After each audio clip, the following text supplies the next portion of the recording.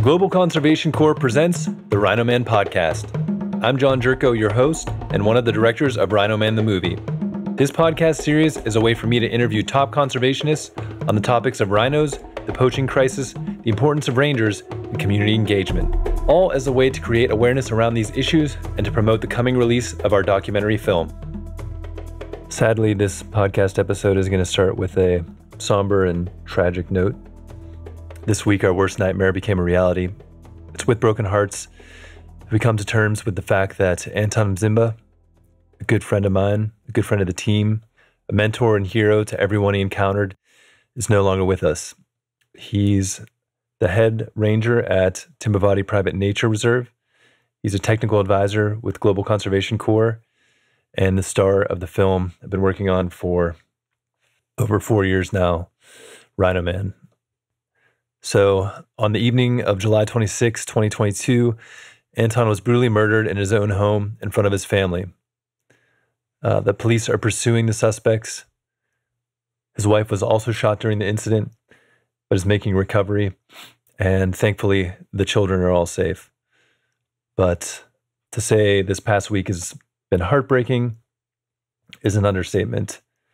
With this podcast episode being about the release of the song Rhino Man, which is an anthem for the rangers, especially those in South Africa that are fighting to protect the rhinos like Anton was, I feel like it's important to take a moment here and mention Anton's passing.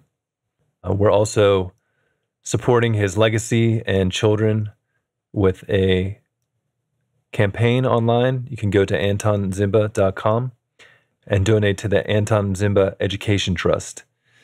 These funds will go to putting his kids through higher education and supporting youth interested in conservation with their education goals. Anton became a very close friend of mine over the last 4 years, spent many, many hours with him out in the bush, working on the film, just having conversations in his truck, or bucky, as they say in South Africa, and getting very close, trying to support him through his work, getting lots of words of encouragement from him over the years to keep pushing, to tell his story, to tell the story of the Rangers, and to make sure the world knows about this cause and heartbreaking war that's going on over the rhinos. So you can find out more online on our social media. We've posted a lot about Anton in the last few days. Sorry to have to start this episode off like this, but I couldn't do it without mentioning my good friend Anton. So let's do what we can to honor Anton's legacy and to support the Rangers all around the world. And after listening to this episode, make sure to listen to the song Rhino Man, available now on all streaming platforms. Now let's get back to the regular recording. In this episode, I'm talking with Paul Lindenberg. Paul is a singer-songwriter who grew up in South Africa during apartheid. He served in the military and became part of the band, performing for soldiers deployed to the border war. He eventually made his way to Italy, where his musical career grew. He performed regularly and recorded songs for Polydor Records, some of which are now being re-released through Underflow Records. This is a very special conversation because Paul is the father of Matt Lindenberg, my good friend and the founder and executive director of the Global Conservation Corps. Paul's newly released song, Rhino Man, was the inspiration for the title of our film and is an ode to the rangers who put their lives on the line to protect the rhinos. In this chat, we discuss Paul's early days growing up, his relationship with music, his time in the military, and his desire to see the world. We talk about his musical process and how he became connected to conservation. We dive into the development of the song Rhino Man and how that name, along with Matt's passion for conservation, sparked a movement. Paul even gives us an acoustic taste of Rhino Man at the end of the episode. So make sure to listen to the end, and then go to Spotify or Apple Music to hear the fully produced release. Without further ado, here's my conversation with Paul Lindenberg. All right, Paul, welcome to the Rhino Man podcast. It's a pleasure to have you on here. Thank you very much, John. Great to be here. Yeah, it's pretty awesome to be having this conversation with you. I mean, the Rhino Man podcast, the name Rhino Man is something that, has come from a story of one of your projects that started some years ago at this point. And, my connection to you is through your son, Matt Lindenberg, and we've become really great friends over this project, Rhino Man the movie.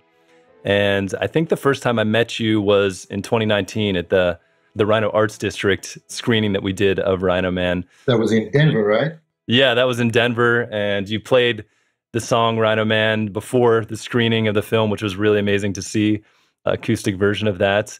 And so, yeah, we're here to kind of celebrate the release of the song, the single, and talk about your history in music conservation and how this all kind of came about. Yeah, well, John, again, thanks very much for having me on your podcast. And yeah, it's great to be here, and to see all of this beginning to come full circle is really wonderful. It's been quite a journey. Yeah, I can imagine. And we're really going to dig into your musical history and leading up to the song and how that all came about. But quickly, before we kind of dive into all of that, can you give us the specifics on the release of the song and some of the things that you're doing that people can check out now? Sure. Well, the song is, the recording's been completed, and it's going to, as far as I know, go out on, all of the new types of release mediums like all the streaming platforms, Spotify, and all those platforms. Yeah. And I believe when this podcast comes out, it should be available already. So hopefully people can go check it out right after this episode. And Great. You're also going to perform an acoustic version of some of the song at the end of this podcast. So everyone stay tuned for that as well. I think that'll be really cool. Yeah, that'll be great. So let's dive into some of your history. Can you talk about what it was like growing up in South Africa and some of your early days? I don't know if there were early on any connections to music or wildlife or what that experience was like, but yeah, I'd love to hear how it all. Very good question. So from the standpoint of music, very briefly, I always loved music. I remember at school, we had a music class, but it was only once a week. This was in the grades. And I would always ask the teacher after the singing lesson, with the whole class, I would stay behind and ask her if I could, sing another extra one or two songs, just because I really, enjoyed doing that. And then when I was about, I think, 13 or 14, and we were on a family vacation on the wild coast of Southern Africa, a beautiful place called Mazeppa Bay. And there was a visiting musician, and one evening in the family pub, he performed some songs with his guitar, and very much in the style of Gordon Lightfoot. And I was just totally riveted by that, and just thought, oh, wow, isn't that something? And within maybe 6 months or so, I had managed to convince my parents that I needed a guitar and some guitar lessons. And so that kind of got me going on the guitar. How old were you at that point when you saw that person perform? I was 13 or 14, but I never really got into guitar as a serious, player. I mean, I played enough to be able to sing along with, the guitar. But it was only many years later that once I was in Italy and I actually had a small band, and one guitarist was outstanding, a guy from Sardinia. And he taught me quite a bit, which, helped me then develop my songs in a more professional way. But the music bug, I think it got into me quite young. My mum was a great singer, not professionally, but she was trained, and she would sing at weddings and, functions. And then at various family get-togethers, my gran would play this lovely baby grand piano and sing. She also had a magnificent voice. And to hear them singing and, the lovely sort of background music going on, it was very much a part of growing up. And yeah, I always enjoyed being part of that. Do you remember some of your early influences in your early teens once you started getting into singing and playing guitar a little bit yourself? Oh, yeah. Simon Garfunkel, Cat Stevens, Jim Croce, Neil Young, Stills Nash. I could go on and on. John Denver, obviously the Beatles to some degree, Bob Dylan, Leonard Cohen. Did you start learning some of their songs? Was that kind of how you... Yes, definitely. Don McLean was another one. So yes, I basically just developed my playing by trying to emulate some of these singers. And then in high school had a little band, which was really just a great excuse to get together with some of my good mates. And we all fancied ourselves as rock stars, and none of us could really play very well, but we had a lot of fun. I think we had about 4 songs in our repertoire, and then we'd have to start repeating, so we didn't have a huge following, and we didn't make any records, but we had a lot of fun. And, the musical journey continued in various interesting ways. But maybe before I get into that, I should give a little bit of background into the South African situation, because that'd be great. It's very different today. There were 2 big shadows, if I could call them that, when I was growing up, when my generation was growing up. The 2 big shadows, the first, the most obvious to most people, would be the apartheid one. And that was something that was implemented from 1948. And it was only finally dismantled in the early 90s.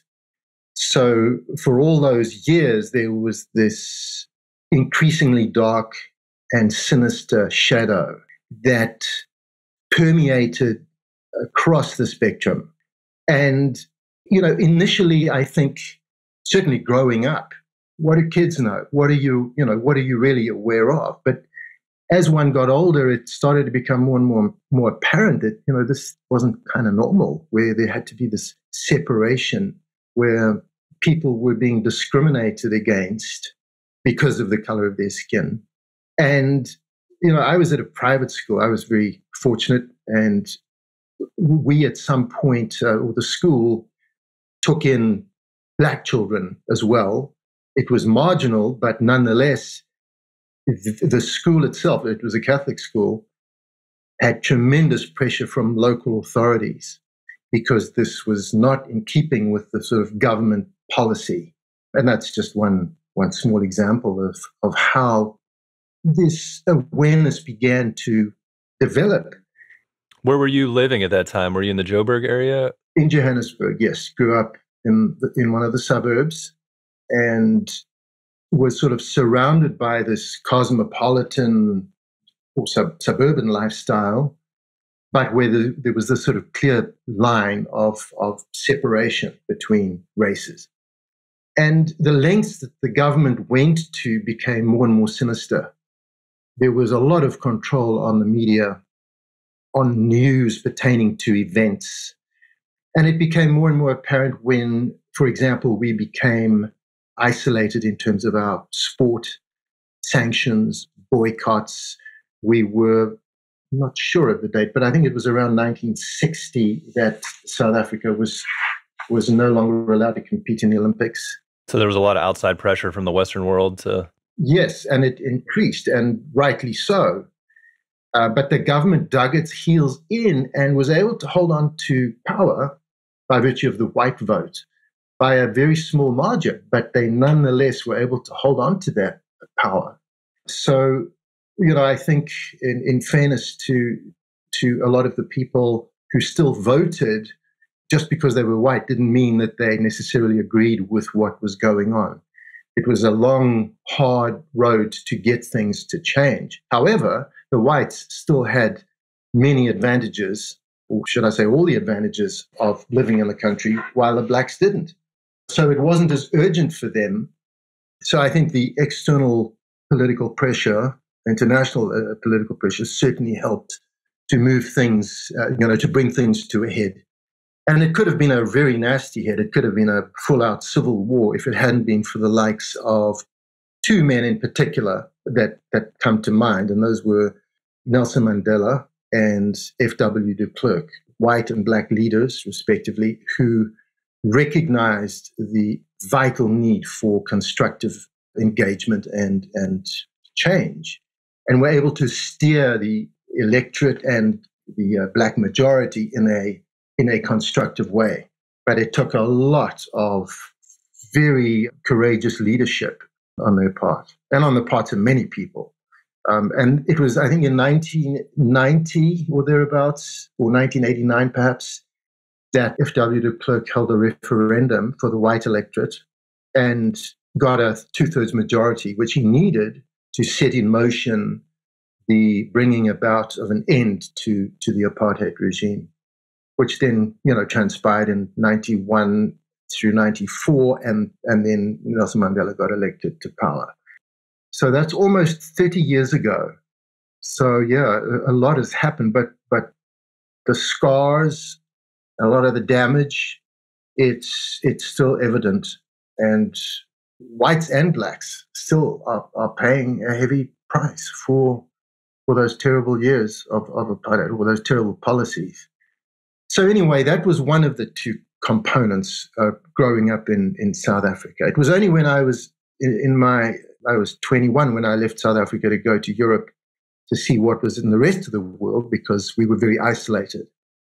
And it became even more apparent, just how heinous this whole regime was. And that was in the 80s when you left, somewhere around there? It was 1982. 82, yeah. 1982. And I had just come out of my 2 years of conscription, with another 2 years to go in the form of compulsory camps, they called them. Which was mandatory for white males up to, so a total of 4 years was your requirement at that time. It had been steadily increasing over the years, but that was when things were really quite bad. Did you face any combat or anything during that time? Because there were some, border wars? I was in red zones, they call them. So here's a little digression, if you will. I mentioned that there were these two shadows that we grew up with, the one being the apartheid. The other was the border war, the Angolan war, whatever you want to call it. It was a war that started around 1960 and only came to an end towards the late 80s. And that was an asymmetric war being fought between proponents of a certain regime, the Soviet regime or Marxist regime in Angola and Southwest Africa, which is now Namibia. And it was a guerrilla war, basically. So growing up, in school, you knew that when you either left school or university, you were going to go to the military, whether you liked it or not. And when I left school at the age of 17, I opted to go to university. And after a few weeks, it was just clear to me that A, I wasn't convinced about my academic path. And B, I knew that sooner or later I had to go and do this military training. And the way things were going in the country, I was concerned that if I waited any longer, that conscription period might be even longer. So I just wanted to get that duty, if you will, out of the way. So once that was done after 2 years, I worked for about a year, saved up enough, and got a plane and went to Europe to go and see what was in the rest of the world. So before you left for Europe and you were in bands, really into music, were any of those artists, did you connect to any of them because of maybe some of the, I feel like Neil Young is very socially active when it comes to things like that. So I don't know if was any of that a part of your musical experience, kind of thinking about the issues that you were facing in South Africa? Yeah, very much so. The character that comes to mind there was a guy by the name of Rodriguez. And there's a wonderful documentary on his life and music called Searching for Sugar Man or Finding Sugar Man. And that I would highly recommend that to anyone interested in either music or South African history or the music industry and bootlegging and all that good stuff. But yes, there were musicians, people who, was having lots to say. Paul Simon was another one. And they came under tremendous pressure too, to not be allowed to perform in South Africa, or they paid consequences. They were blacklisted and things like that. But there were those musicians who felt, hey, I can do more with my music by raising awareness and trying to help people understand what's really going on and what needs to be done. So yes, they certainly had my attention and my admiration. Did you think that music could be a path at all when you were in high school before you went to Europe? Well, I like to think so, but deep down I knew I wasn't going to, make it my life. At that time, it was a means to explore the world, to travel. I was able to make a living singing, and I continued with my songwriting, or began to develop my songwriting, but I needed a work permit to be able to stay in Europe for any length of time. And lo and behold, someone came to a venue where I was singing, and he and an associate met with me afterwards, and offered me a recording contract right there and then. And they were a Milan-based company. How long were you in Italy at that point? Been there for a couple of years. Maybe I was into my second year. So I was kind of ducking and diving in terms of, being able to stay for any length of time. I had to go to Switzerland to get my visa renewed to come back into Italy on a fairly regular basis. So I got to know the route between Milan and I think it was Bern or something quite well. So once I had that recording contract, they wanted to get me to do a lot of commercial music, which wasn't my thing. I was more into the folk and the singer-songwriter type of deal. But I did. I made a couple of records and did some, big concerts, some of the precursors to the Eurovision. They have one in Italy called Sanremo, which is a big, song festival. And I was in the precursor to the Sanremo one.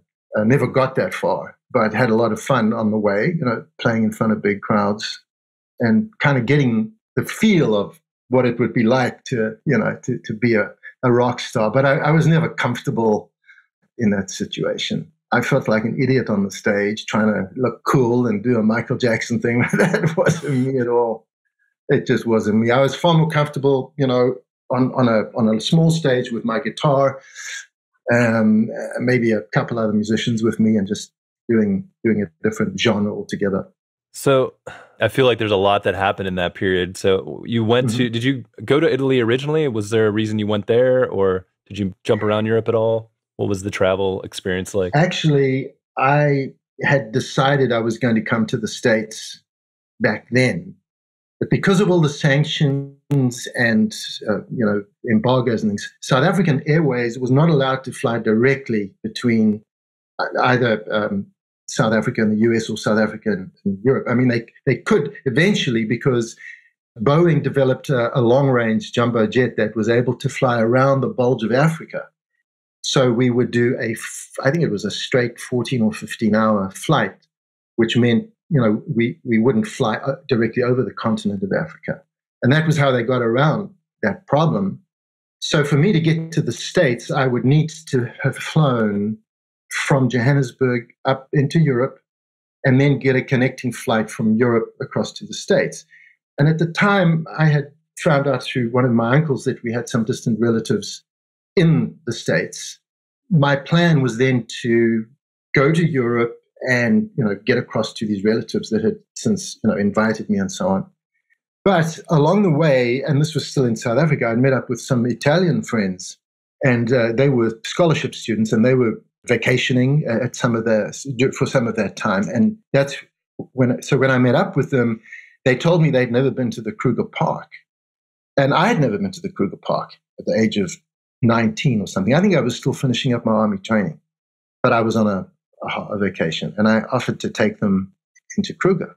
So we established this sort of friendship, and then sometime later, once I was then free, done with the army and ready to travel, they said, well, if you're coming through Europe, you're welcome to come and stay with us.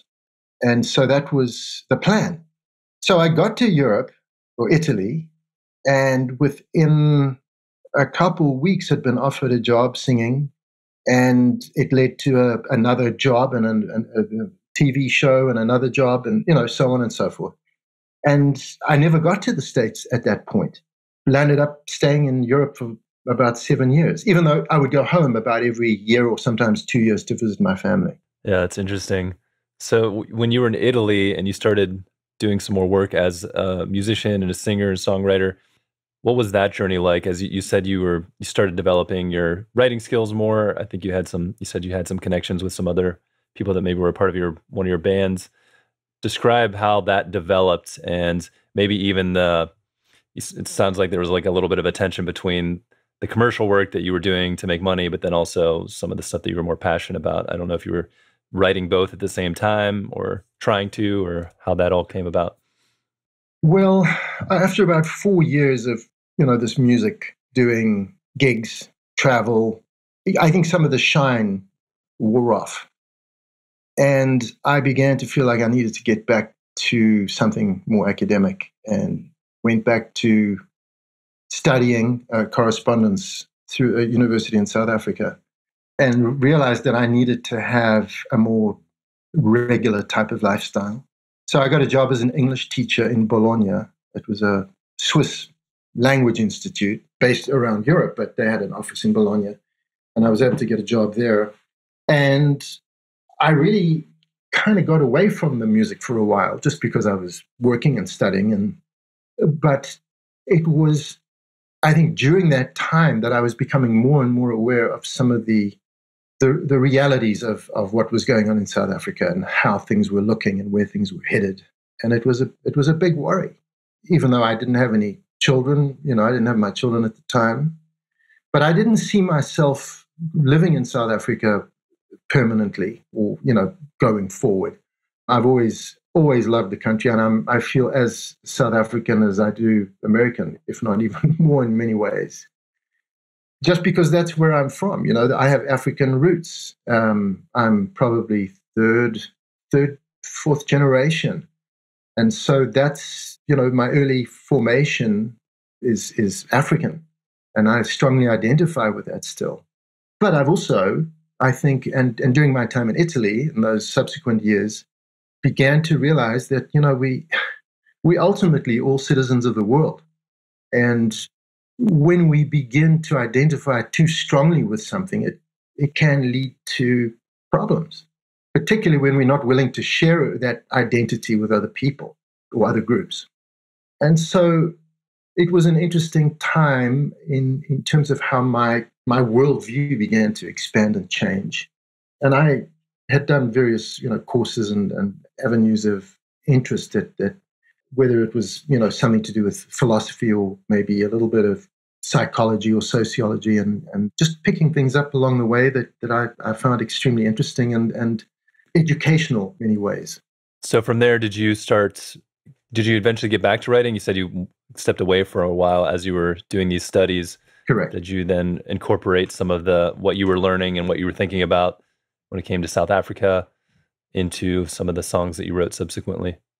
Well, yeah. So one of the early songs I wrote was called The Champagne Generals.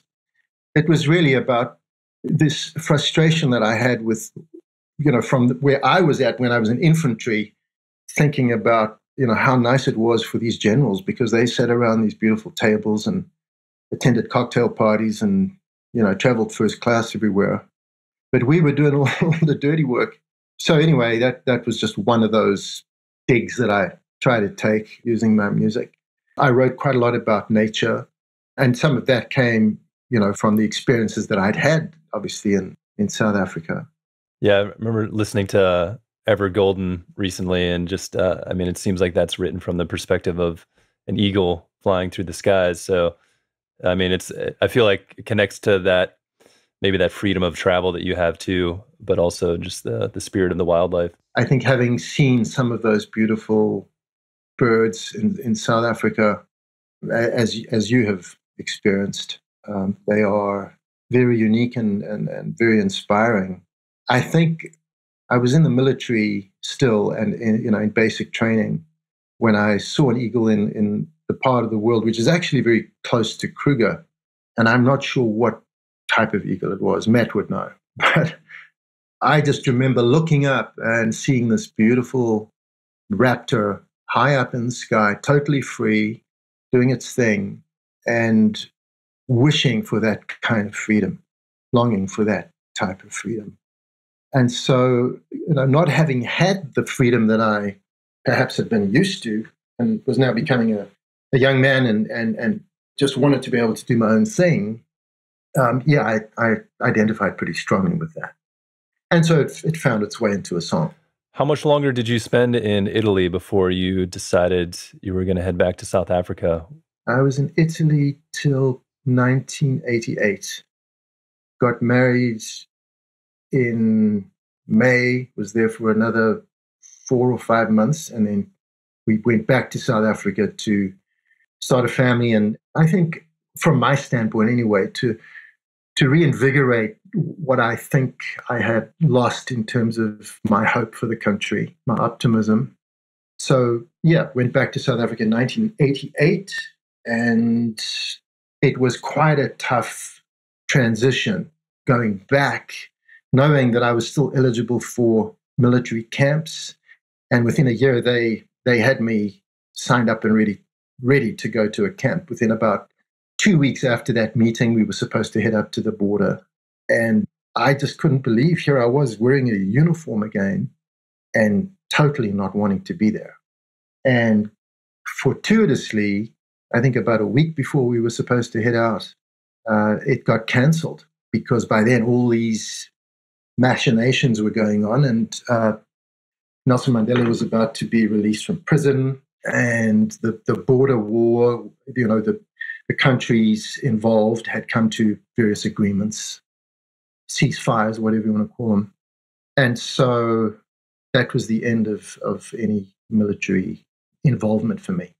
Thank heavens. Yeah. So I imagine that was a sigh of relief when that happened. Particularly given that I, at that point, Matt and his sister Jess were babies.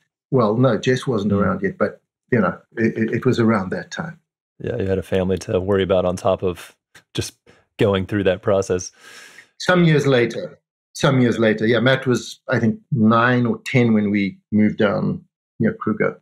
So maybe we could talk a little bit more about your connection to conservation. And even, I know Matt's told me a lot of stories about you guys going into reserves and Kruger, and that really influenced him. So I'm just curious from your side, what some of those adventures were like, taking the kids there and experiencing the wildlife, and what memories you have. Well, we made the decision to get out of Johannesburg towards the end of the 80s.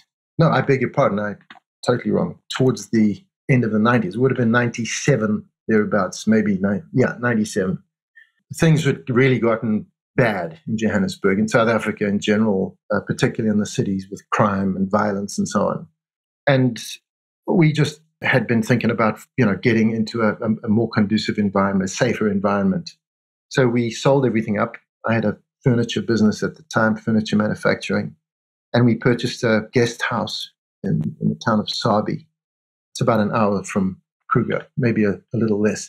Anyway, so we were there for about 3 years. During that time, one of the things I did was I did a certification in being a tour guide so that I could officially advertise being able to take people into the Kruger Park.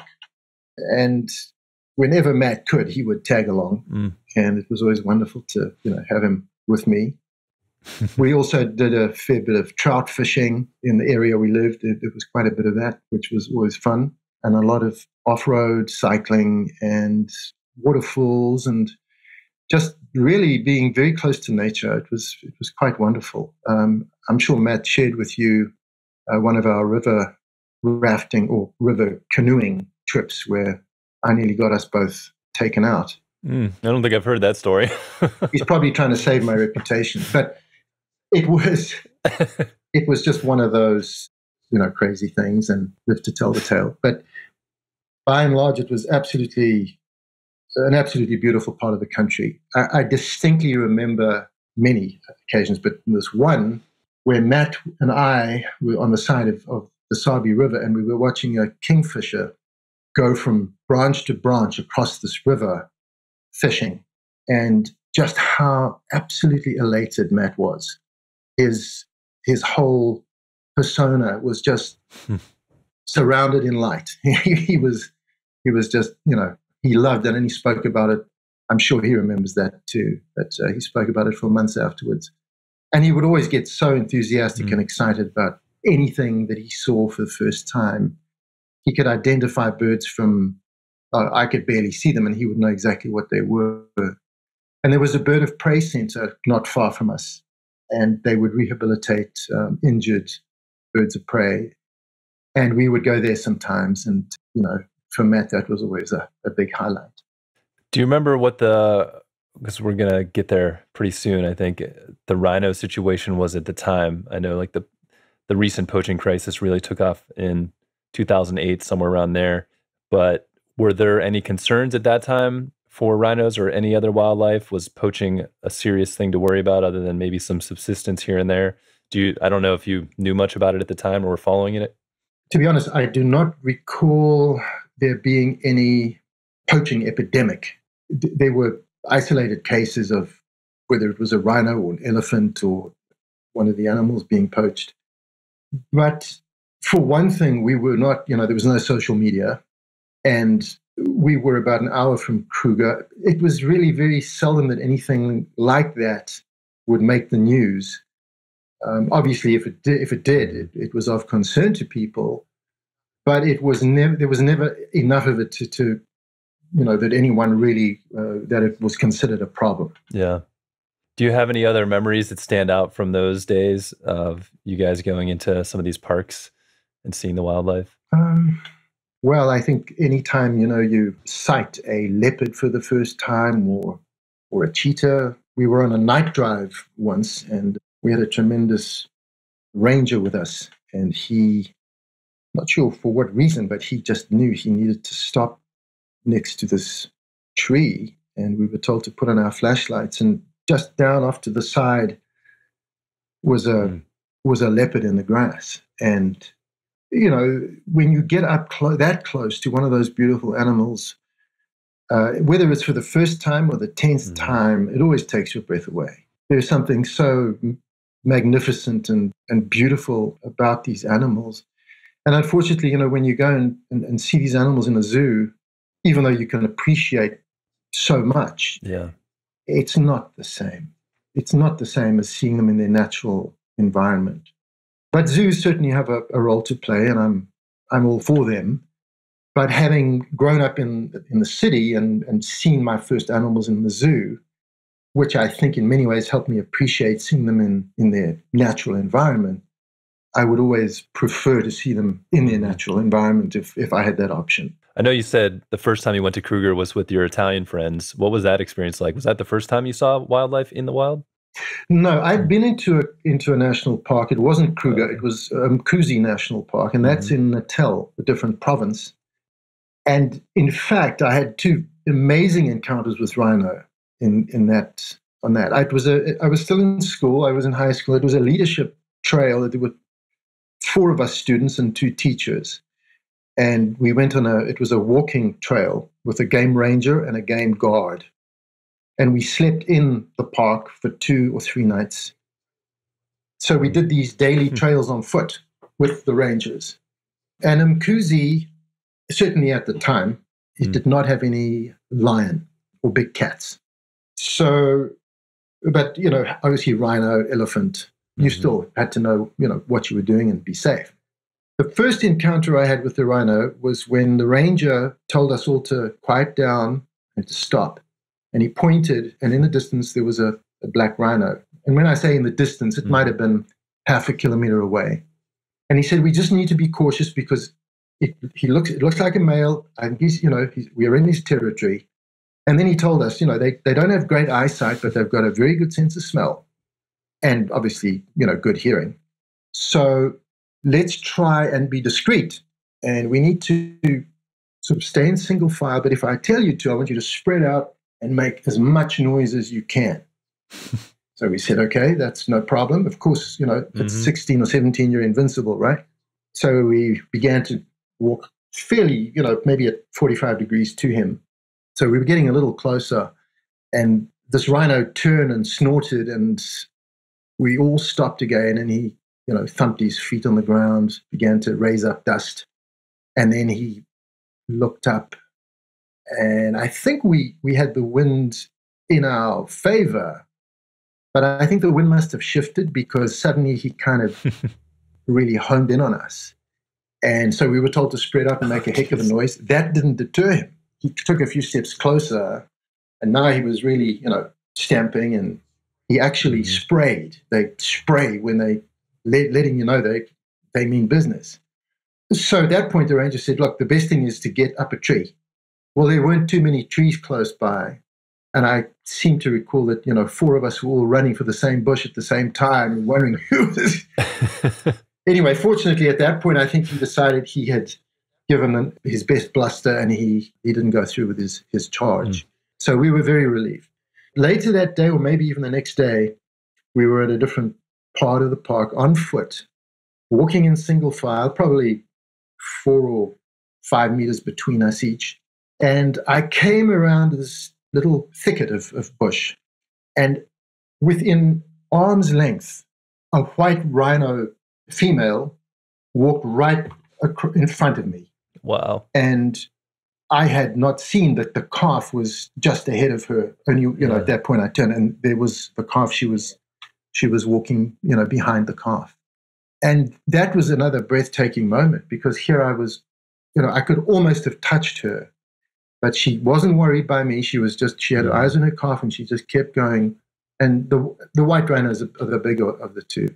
But what a beautiful sight and experience. Yeah, that's an amazing experience. And yeah, for those that don't know, the black rhinos are known for charging quite often if you get in the wrong place in front of them, whereas the white rhinos typically just run off and are a little more skittish. Yeah. So you kind of lucked out there.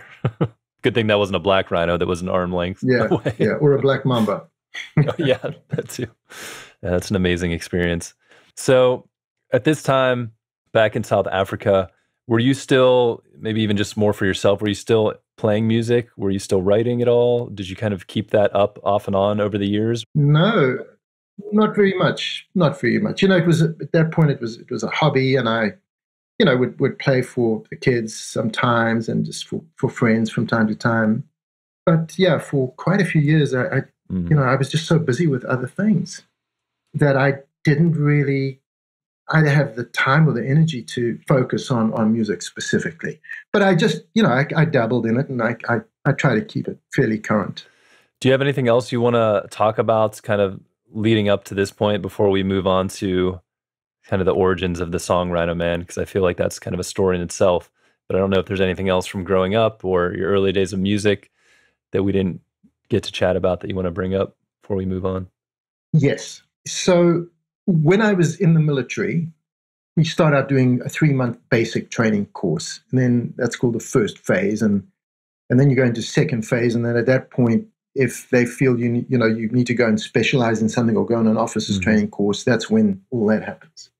And I think it was during the second phase, early into the second phase, that I injured my back and was going for medical treatment at the military hospital in Pretoria, which is a good few hours from where our infantry camp or base was. How'd you injure it? It was an old injury that flared up, and they reckon it was just from all the marching, and carrying heavy weights. So I was sent to go and get physical therapy. While I was there for these 2 weeks to go in, every day for therapy, I was allowed to stay. I could either stay, at the hospital where they had facilities, for outpatients, or I could stay at home. Well, obviously, it was only an hour away from home, so I was happy to be able to stay home. And they had a system back in the day where military personnel, if they needed to get from one place to another, we weren't allowed to hitchhike. But they had these designated areas where you could stand on the side of the road in your uniform, and if a passerby wanted to give you a ride, they would just pull up and you'd jump in, and they would give you a ride to the next town or wherever you were going, if it was on their way. So my dad would drop me at the highway on his way to work, and at the highway entrance there was a designated waiting zone, and people were very good about giving you rides, and usually within 5 minutes someone stopped. So on this particular occasion, a lady pulled over, offered me a ride. I jumped in, and within a couple of minutes of chatting, she told me that her husband was in the permanent force, and he was in the orchestra in the South African Entertainment Corps, the South African Defence Force Entertainment Corps, that had a main orchestra, and then they had a number of smaller bands that would go and perform up on the frontier and do border shows, boost morale, raise money at different shows around the country, and for veterans and things like that. So I said, "Oh, gee, that's very nice." She said, "Yeah, he's permanent force. He plays, I think it was the saxophone." And she was on her way to fetch him. And the military hospital happened to be right next to the base of the Entertainment Corps unit. And along the way, I told her that, I had an interest in music. And she said, "Well, they're always looking for talent. And I could speak to my husband and see if, they could maybe give you an interview." Sure enough, that evening, her husband called me and said, my wife told me about you, and if you like, you can come with me, tomorrow. I'll set up a meeting. And so got there, did my interview, played a couple songs, and the major said, great, I'll sign the paperwork. When you've done with your rehabilitation, go back to your base camp, and these are your transfer papers. Well, I thought I had just died and gone to heaven. This was just fantastic. So for the remainder of my military service, I was put in a small band, and I used to go and do, border tours where they'd fly us up in, military aircraft up to Namibia, north of Namibia, actually, right on the Angolan border. It's a stretch of land known as the Caprivi Strip.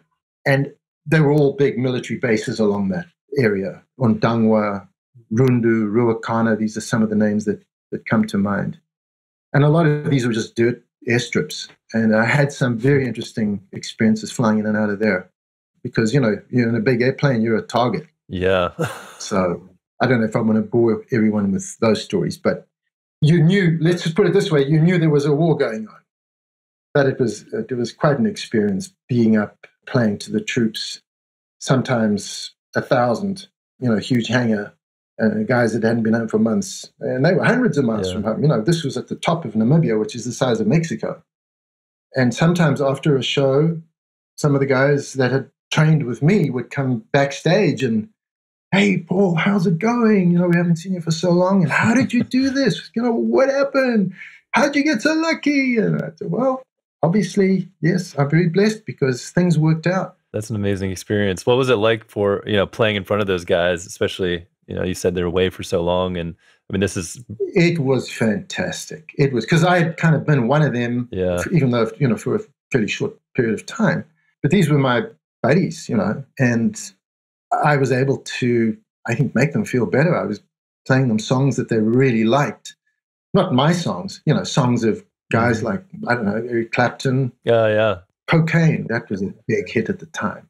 And, you'd start playing that song and the guys would just erupt because it made them feel so, I don't know, hopeful. It took away some of that pain they were feeling. So, yeah, it was very interesting, that whole experience a long time ago. Do you have maybe one of the memories of, it sounds like you were shot at while you were in that airplane. I mean, was there kind of maybe a first time even where? No, fortunately, okay, was never shot at. But on one occasion, we were taking off. This is on a dirt runway, very, very hot, as it does get up there, extremely hot. So your lift capability in an airplane, decreases. So you need all the runway and power you can get. And we had that trip. We were on a DC-4, a big 4-engined Skymaster, we called it. And it would have to fly at treetop level because if you were, higher up, you're easier to spot and shoot at. So by being at treetop level, you might hear a plane coming, but by the time you saw it, it was, over you and gone. Anyway, just after takeoff, and this is after a heavy previous night, we had a brewery that sponsored all our trips. So there was always plenty of beer and cigarettes and lots of heat and mosquitoes. And you're feeling pretty rough the next morning. And you're sitting in this plane, revving up, really revving up, hot as all get out. And the plane, releases its brakes, flying down the runway. And maybe 100 feet up in the air, we hear this explosion. Our biggest fear was, taking off and landing, because that's where you were a real target. And there was this explosion and this shudder, and straight away we thought we'd been hit by one of the heat-seeking shoulder-launch missiles they would use. The next thing, the cockpit door flies open, the flight engineer comes running out, and he looks out left window, right window, and he runs back into the cockpit. And then he comes back out again and he says, crash positions. And we thought, we've been hit. In the meantime, the plane is, turning and losing a bit of altitude and making that horrible sound, when they change speed and everything. We were told to brace. And at the last minute, the pilot, corrected. He feathered the prop on the engine that had blown. That's all that had happened. We hadn't been shot at. One of the engines had blown, a cylinder had blown. But at that point, we couldn't fly at treetop level. So we climbed up to 10,000 feet. It wasn't a pressurized plane. So that was as high as we could fly. When we got to the next air base, which was, I think, an important one, It was Ondangwa, which was a big sort of seat of operations. We couldn't fly. We couldn't start our descent from 10 miles out or whatever. We came in over the airfield at 10,000 feet, and then we did a box descent, and they sent up 3 or 4 Puma helicopters to cover us. Wow. With the big Brownings mounted in the door, on the sliding door that would open, and those were called gunships. But that was quite an experience, because there you are coming down, and you see these choppers, Yeah. You're going by them pretty close, and they're just waiting to, for something to light up on the felt, and then they'll, go in and cover us. So, experiences like that really stay with you. Yeah, I can imagine. Times when you'd land, and the plane would taxi right up to almost like a bunker, and you would get straight off the plane, take 2 steps, and you'd be down in an underground bunker. And we were treated like VIPs because of what we were doing. So we would get to be in the officer's pub or bar, and 1 minute you're in an airplane, almost getting shot at. The next thing you're in a bunker having a beer with the major. It's wild. So yeah, there was a lot going on. And interestingly, and just to touch on this, Martin Mthembu that Matt so admired and that we all do, he would have been up there during that time. And he was with one of those commando units, supporting the South African effort. So we owe him and his the likes of him a great deal, because they played a huge part in helping to temper the onslaught that was coming at us from inside Angola, and essentially Soviets and Cubans, thousands of them. Not just because I was told that when I was in the army, but because I've researched it since then. Yeah. And it was a major conflict. Yeah, it definitely seemed like an interesting time because, you were saying there's all these embargoes and pressure from the West on the race issue, but then there was also, I think, a lot of support against the Soviets in these wars as well. I don't know a lot about this story, but these wars, but I know, the U.S. seemed to be involved anywhere the Soviets were trying to advance, basically. So, correct. Geopolitically, South Africa was a great jewel because of its mineral resources, but because of its strategic positioning as well, and its natural resources. And so it was vital that the West didn't lose it to the Soviet mindset. So there was a lot at stake. And I think that, rightly or wrongly, people like Thatcher and Reagan, they were adamant that South Africa should get enough support so that, we wouldn't succumb. We managed to hold out long enough to transition into a fully democratic country, thank heavens. Yeah, interesting times for sure. I'm glad that you kind of took us through some of those stories. So I guess back to when you guys were living kind of near the Kruger area, eventually you guys kind of separated and moved around the world. I know Matt's got a lot of stories about living in a lot of different places, and I guess you can kind of take it where you want, but I guess where I'm trying to get us to is, Matt's told the story of not really knowing where he wanted to go in terms of, college and things like that. He had a tennis career for a short while, and then eventually he made this decision to go back to South Africa, which I think kind of leads us towards the road of telling the Rhino Man story. But I don't know if there's anything you want to fill in up to that point, or maybe kind of tell that story of, what that was like seeing him getting ready to go back and what you were feeling in that moment as well. Getting ready to go back to South Africa? Yeah. That was tough. It was very, very tough. Because you were in Hawaii at the time, right? Yes.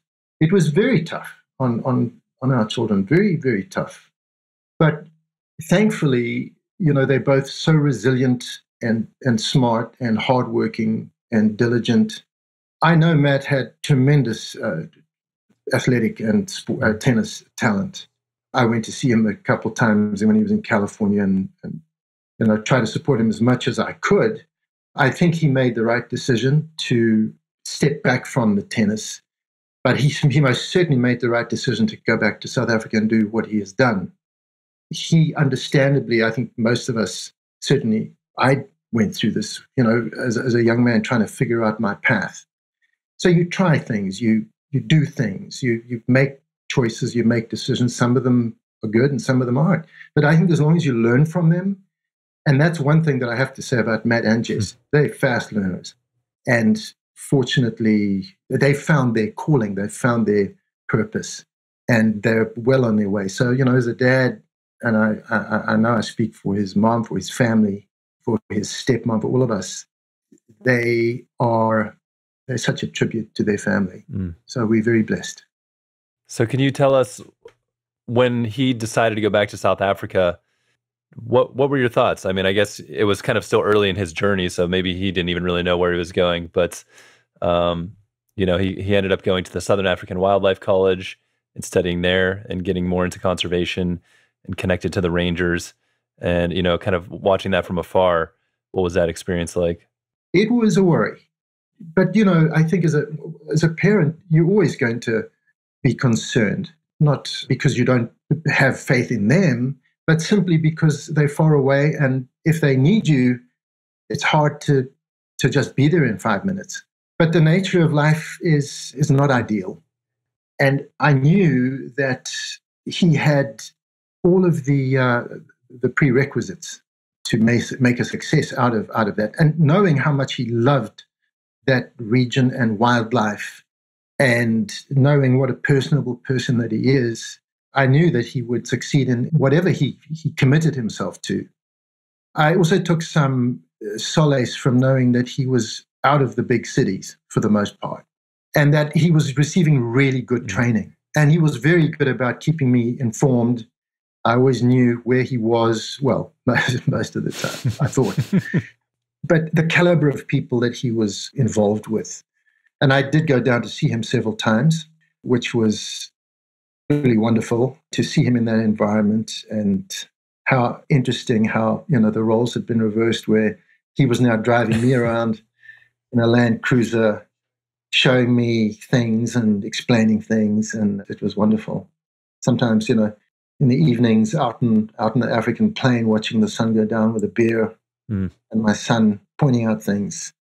He can hear a bird call and he'll know what it is. And there are thousands of birds, varieties, as you know, and he'll know exactly which one it is. So yes, that Southern African Wildlife College is a most wonderful place. I've met quite a few of the people there. Did you meet Ruben or Martin when you were there on any of those trips? Unfortunately, I didn't. I never met Martin or Ruben, but I've met Anton. I met Shepard, who was involved earlier on. And, just a number of the rangers, and then also the staff at the Wildlife College, that some of Matt's friends, I think some of them. Ash and Anel, probably, yeah. Yes. Yeah, just wonderful, wonderful, solid people. So how did this song come about, Rhino Man? Talk about the early beginnings of that.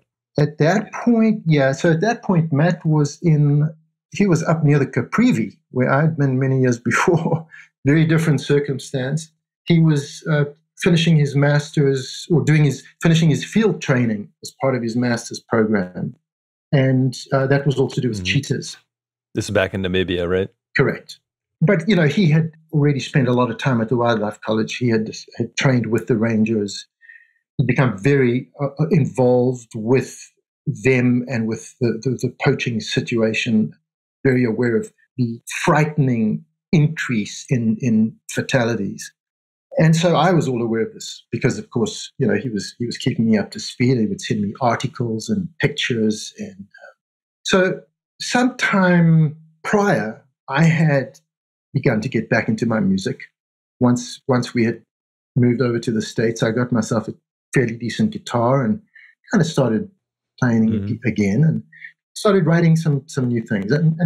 But these songs were a little different now. And then went into something of a hiatus again on the music side, just with moving around. But once I was in Hawaii, I decided I was going to get back to it in a more serious way. When I was younger, when I was in Italy, I was very frustrated that I couldn't record my own stuff, because we didn't have the technology back then where you had your own, equipment that you could just, record an album quality type product. You needed a recording company or a lot of money to do what you wanted to do your way. And I just, I didn't have that. So to be honest, I didn't have the material ready either. So I promised myself that one day I would get back to it and I would do it the way I wanted to, with my songs, my stuff, and all of this. So, yes, so once I was in Hawaii, started getting more serious about working on some songs, and some new songs came up. And also, I had always wanted to write a song for each of my children. I had written songs for other people's kids over the years, but never one for each of mine. So, of course, I started out writing a song for my daughter, because it's always easier to write songs for girls as a guy, I think, because there's that contrast, and it's, I don't know, somehow it's just easier, was for me, because I could talk about, things like butterflies and fairies and sunshine and flowers and things like that go into a song far more easily than the hard world or the harsh world of being a game ranger. So anyway, did the song for Jess, and that's called Fairy Tale Skies. And then said about writing a song for Matt. Well, the first thing that came to mind was African Sun. So I thought, great, I'm onto something here, right? Right. But what are the next words going to be? And I wanted to talk about, what he was doing, his work. And even though he was specializing in cheetah conservation, and I might stand to be corrected there, because I don't know that he specialized in that as a conservation per se, but his field training was in cheetahs. Yeah. So I still, was very aware of the whole rhino situation and his passion about doing something to help them.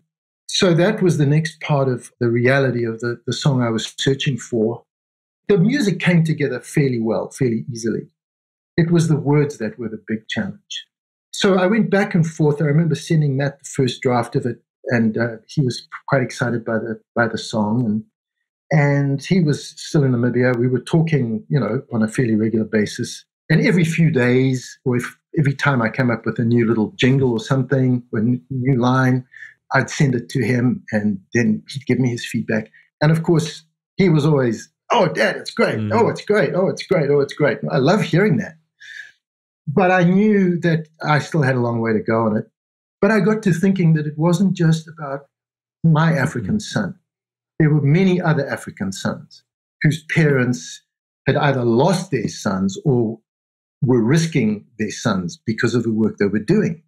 And so the song began to evolve into a more collective theme, as it were, even though African Son still features as the opening line. It evolved to embrace, our African sons and daughters who are involved in this incredible work. It's very humbling to spend time with these men and women and see what they go through and what they risk. And you know that. You've spent time there, a lot of time, a lot more time than most people ever will. And I think it's just remarkable, as a side note, how you have come to be a part of this whole thing, a key component, and so pivotal in helping get the story out there. Yeah. So thank you for what you do. Yeah, for sure. I mean, it's been a journey that I never could have imagined from the beginning, and I feel like maybe it's kind of similar to how this song is developed. It's kind of spurred all of these things. I mean, I probably would have never gotten connected to this, or Matt, or any of you, without this song, the beginnings of this song. And I love African Son is such a great first line, because your son, and then you can expand that collectively, but also just the idea of the African sun, the sun in the sky is such a big player when you're out there on the savannah. I mean, that's such an iconic image to see the sun setting over the savannah in Kruger National Park. It is. And I try to explain that to my wife, Heather. Explaining it to someone, even with a photograph, and actually being there, are two different things.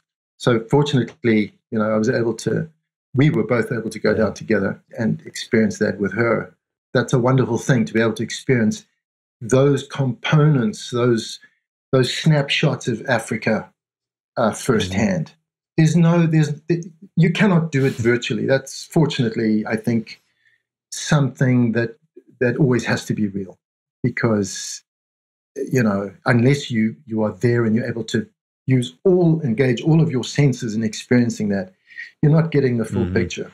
Yeah, and I mean, it's one of the few places that's still wild enough that you go wander off away from the vehicle and don't know what you're doing. I mean, you're not going to last too long out there, which in some way, I don't know, it connects you to that primal condition that we all came from, and there's something special about it. So, yeah, I mean, that's a big part of what this whole project is about, is trying to, make sure that we're able to keep those places and support the Rangers that are doing the work to make that happen.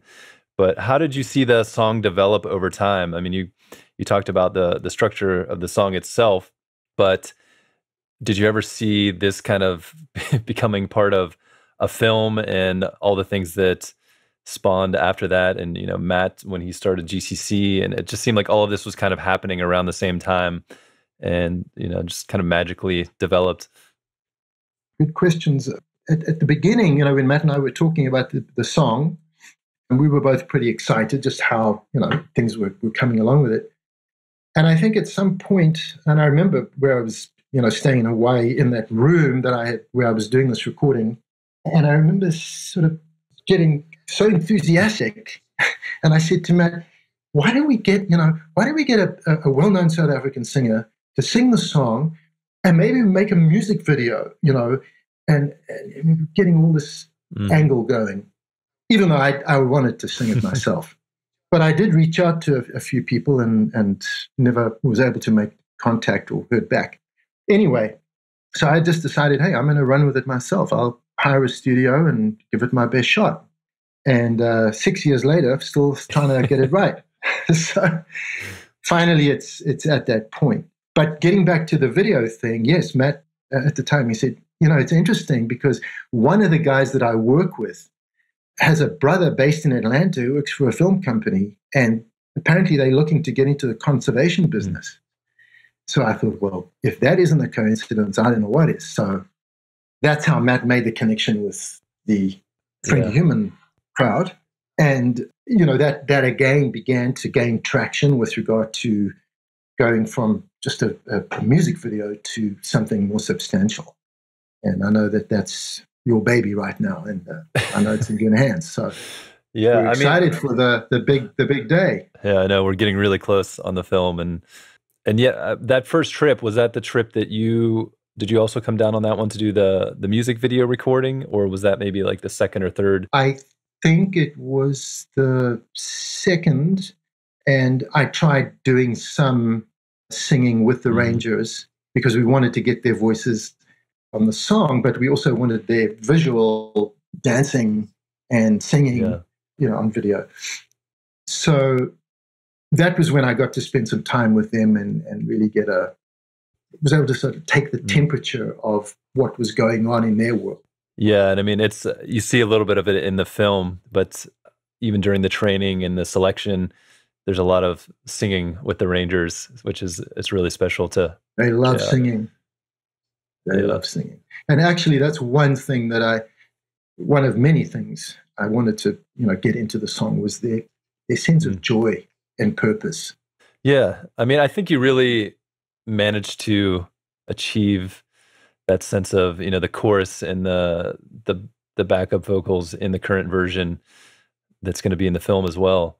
It just has that collective feel, and there's a lot of, I think the song is this blend between the pain of the reality of the situation, but then the hope and the joy of the people involved looking towards the future and what can be done. I don't know if you want to talk a little bit about it, just this final version, the polished version that you're releasing and that's going to be in the film, and how that all kind of came to finality, I guess. Yes. So I got the first real studio recording in Hawaii, but it turned out that it just didn't have the components that I was looking for. The sound, the sentiment wasn't quite there. And, you can edit and re-edit so many times, but, if it looks like a duck, et cetera, et cetera. So, and we didn't want it to sound like a duck. So some years later, in Michigan, began to think about, okay, time to re-record this and do it properly or do it differently. And through a good friend of mine, who's also a relative on Heather's side of the family, Heather's niece's husband, Adam Fitzgerald, he heads up Underflow Records, and he's got a wonderful, musical pedigree and has been in bands and very successful. he put me in touch with some people, Jeff Yateman, and Jeff and some of his musical friends, really amazingly helpful in getting a good bass, a good recording done. And then moved on to just getting a final edit and a few modifications, made a few changes to lyrics with the help of Michael King and his studio here in Birmingham in Michigan. And another amazing musician and voice coach and singer, Laurie Frick. She also gave a lot of valuable input. So it's been a very collaborative effort. Additionally, the musicians and then the lady singers that you'll hear, the harmonies. And then I'd always wanted there to be children's voices in the song, just because children's voices are so unique and they bring a lot of hope and optimism. And I wanted that to be in there. And I originally wanted everyone to be from Africa. Well, with COVID and what have you, it's not, it hasn't all been possible. But what really matters is that I think I could say this is an international production, and that we've got people from around the world and across this country. And, I hope that if nothing else, it will at least just make people excited about what a rhino, how important a rhino is. Because if people don't think of rhinos or nature and other species being important, then what is important? Can you imagine if just hummingbirds vanished off the face of the earth? What a loss that would be. Just because an animal's big or small, that's irrelevant. It's a species that is irreplaceable. And I think, if everyone can find a positive purpose, a constructive purpose, and get involved in it, other than just making money to pay the rent, the world can, begin to transform pretty quickly. We just need leadership. And when leaders are courageous and they're able to stand up and say, hey, we've got to do this because it's the right thing to do, not because it's easy or convenient or because it's going to make money or make me look good, but we can really encourage people to just dig a little deeper and say, hey, what floats my boat? What's out there? There's got to be something I can bring my talent or ability to and help, improve the situation.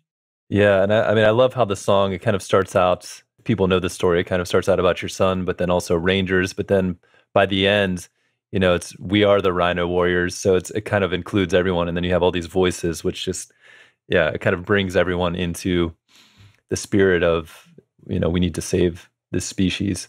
Correct. Think of something comes to mind, like a boxer. The boxer is the visual, he's the visible guy. You see him in the ring, you remember his name. You know what he looks like. But he needs a trainer, he needs support, he needs protection, he needs medical people, etc., etc., etc. So whatever role you have to play in helping a species or a cause, it doesn't matter how visual or not visual or important or not important you think you are or aren't. What matters is adding something. Every little bit counts. Yeah. Especially when the stakes are this high. What's the line? I should know this, but what's the line towards the end of the song that's in? Is it Zulu or Tsonga? Where Malembe is rhino, correct? Yeah. So you would have to speak to your expert friend, and I should know offhand because of the different iterations and things. I couldn't say with 100% certainty, but I think it is Shangaan. Yeah, which is, they speak Chitsonga, so yeah. Yeah, but it means we are the Rhino Warriors. Yeah, that sounds right. Yeah. Yeah, I love the way that song fades out. And yeah, so you're going to be releasing it, or it is released when this comes out, this podcast. And it's also going to be in the film Rhino Man, which we're hoping to release soon. It's been amazing. I'm sure you feel this on the song side, but I've been involved in the film for about 4 years now, and it started about 3 years before that. And I feel like so many times along the way, we're like, oh yeah, we're about a month away from being done with this thing. And here we are years later, but it really is coming to that point where all of these magical things have come together and so many people have been involved in so many different ways. And, with the film, we've managed to have an amazing Dutch artist, Marcel van Leeuwen, to create a poster. And then, Sipam Kunu and it's Mendisa brilliant. Dwanga have come on to sing on our title track as well. So yeah, it's been pretty wild to see how many people have come together to make this thing a reality. And it all started with a song, which is pretty cool. Well, however it's helped, I'm just thrilled to be part of it, and very humbled at the same time. I keep thinking there's always something, you want to improve. There's always something you could do better. But that's the nature of it. It's what keeps us going. Yeah, for sure. Yeah, I could feel you. There's probably never going to be a day when I'm completely satisfied with everything in the film either. But yeah, I think you just get it as good as you can to a point, and then it's got to go out into the world and make a difference. So correct. Oh, and I think you've done that. Thank you. Yeah, this has been a great conversation. Is there anything else you want to leave us with before we get a little taste of the song? Goodness. I think just going back to, how important it is to unite behind a common purpose in this day and age, to try and find people that we can look up to and feel that we can trust and feel comfortable with and passionate about the cause that they're promoting. I think that can really help make the world a better place. Well put. Thanks so much, Paul. And yeah, everyone go check out Rhino Man, the song, on Spotify and everywhere else that you can find music. We'll definitely be promoting it in our channels. But yeah, could you give us a little taste of the song as we roll out on this episode? Excellent, John. I will.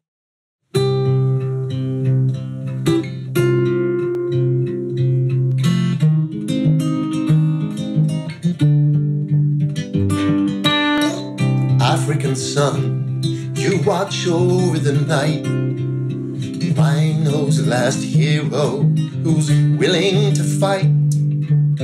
Searching the shadows on these African plains to turn this tide on poaching of the rhinos being slain. The Rhino Man listens for the telltale sound of poachers coming closer to cut another rhino down. And if just one more heartless act is all that it takes to kill the pride of a nation, it tragically will. This is our Africa. Her soul is not for sale. The rhino is a part of us and needs us to prevail. For we are Africa. We'll not deny her place in this world. So we rise up to take a stand beside the Rhino Man. Thank you for listening to the Rhino Man podcast. If you enjoyed this episode and you're excited to see the film succeed, please subscribe and review our podcast on Spotify and iTunes. Then follow us on Instagram and Facebook at Rhino Man the Movie. More details about Rhino Man, the social impact campaign, and future screenings are at rhinomanthemovie.org. To learn more about the Global Conservation Corps and their work, visit globalconservationcorps.org. Sign up for the newsletter and follow GCC on all of the social platforms. If you like this podcast, make sure to subscribe and catch up on GCC's Voices of Nature podcast, where Bob Ludke interviews a wide range of people who have dedicated their lives to making a difference in conservation.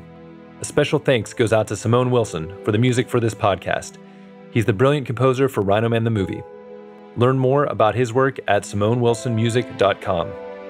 Until next time, I'm John Jerko, and this is the Rhino Man Podcast.